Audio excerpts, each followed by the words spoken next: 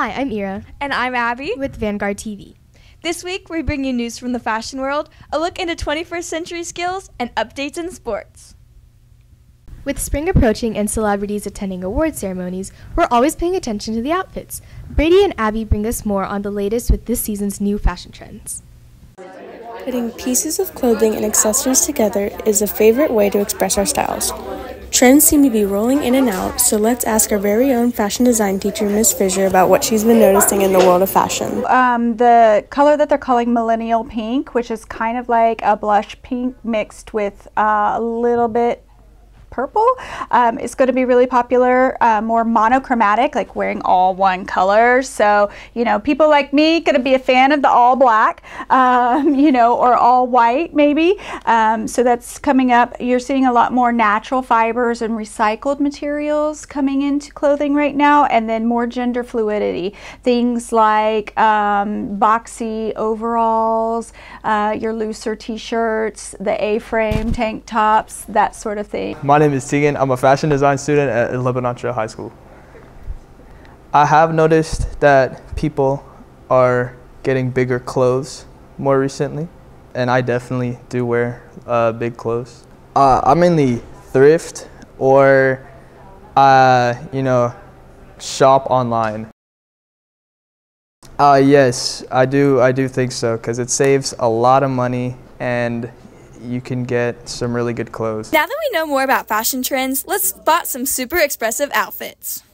I really love your outfit today. Can you tell us a little bit about it? Yeah, so this top, I got it from Forever 21. All right, so I got Heelys on, I got me a hat, and I got me a North Face jacket with some joggers on. Oh my gosh, thank you so much. So the top, this is vintage LT baseball.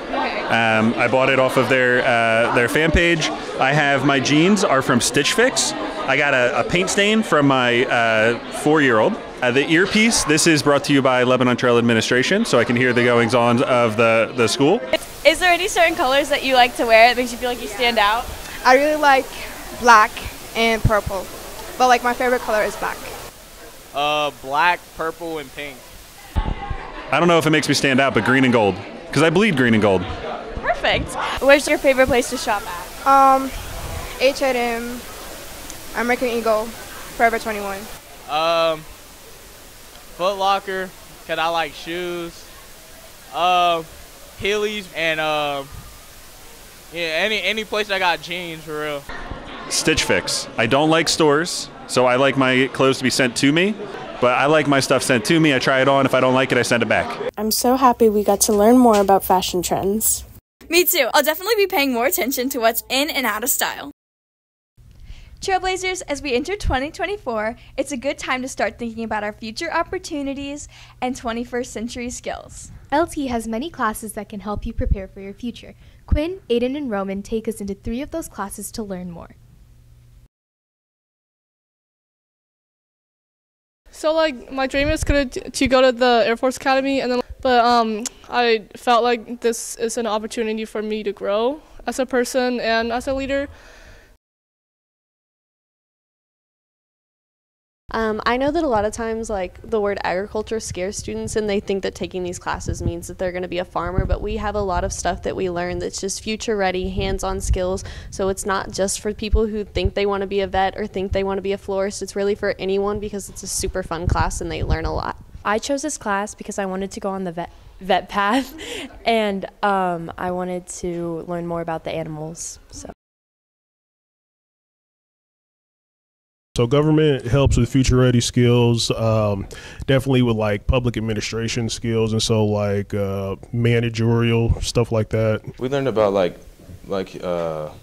how to look up stuff for ourselves and be productive on our own. I feel like Mr. McGill helped me learn how to be more open with people. This has been Quinn Blosser, signing off for Vanguard TV. Pickleball is a new game that is growing popularity across America. Up next, Anish and Arush explore the world of pickleball and look into a student-led charity organization. Pickleball is the fastest growing sport in the country at the moment. Today we will look at a group of students who created a pickleball league where the proceeds go to charity. Pickleball is a paddle sport that combines elements of tennis, badminton, and table tennis. It's played on a small court with a plastic ball, and it's one of the fastest growing sports in the world. Because of our tennis background, my friends and I decided to try pickleball, and because we enjoyed it, we decided to host tournaments and donate the proceeds to charity. Participants enter the tournaments through a website called Universal Tennis, which serves as a gateway for paying and signing up for the tournaments.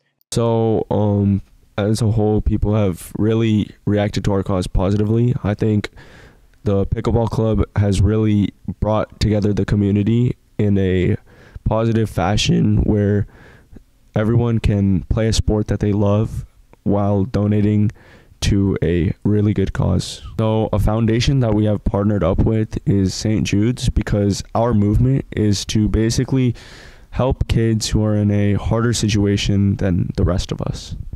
Oh, it was a lot of fun. I loved the pickleball tournament. It was so nice. It felt really nice to not only be playing for fun, but also for a good cause, you know. We're helping people while also having fun and, you know, being able to get into the competitive spirit. I think everybody should learn about Serve Plus and go follow them on all their socials and join a tournament. Even if you can't play pickleball, that's fine. Just join a tournament.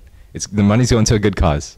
If you want to participate in these tournaments, check out the Universal Tennis app and website for future tournaments. This has been Arush and Anish for Vanguard TV. At the start of 2024, everyone is starting their New Year's resolutions, including the teachers at LTHS. I'm Jasmine Gregoire. And I'm Carissa Ariano, and we're going to be interviewing teachers and staff about the health challenge hosted by our librarian, Mrs. Hill.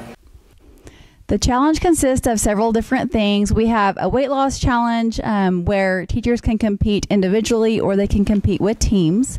We also have a steps challenge where teachers are trying to get at least 10,000 steps a day.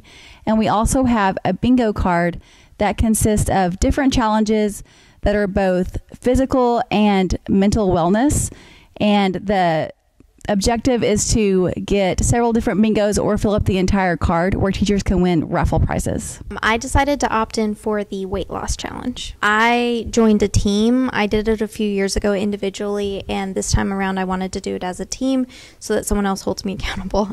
There are prizes at the end, so that's a good motivator, but I have a 2-year-old that I chase after all the time, so it's really nice to have a little bit more energy. Which I'm finding that by eating better, I have a little bit more of. There are over 47 teachers who partake in the health challenge. Chances are they're one of your teachers, so ask them about it. Stay tuned for more updates, including prize winners. Back to you, anchors. Varsity men's soccer is on a winning streak this season, and JV and girls soccer are hard at work during practices and on game days. Hayden, Ashley, Mason, and Prithvi share more details. Girls soccer season started in mid-December. We talked with players to learn how they've developed as a team this season. Everyone on the team, especially the upperclassmen, they're all pretty close, so it's definitely like a fun environment. I just love playing. Like, it's just a different headspace when you're playing. Like, I can't think of like school and everything. It's just super fun. With their recent success in their season, we decided to ask some of the players how they're feeling about it so far. What are the key qualities of a good captain? One big quality of being a good captain is just knowing how to communicate, whether that be like with coaches or whether that be with your teammates. I think it's important to just be positive. As a captain, it's really important to be positive, because if you're always negative all the time, then all your other teammates are going to see that you're negative, so it's going to not help the team's morale. How does it feel to hold the record for most goals scored? It feels good to have the most goals for LT history, and it just feels good to help the team out. This has been Hayden and Ashley reporting for Vanguard TV.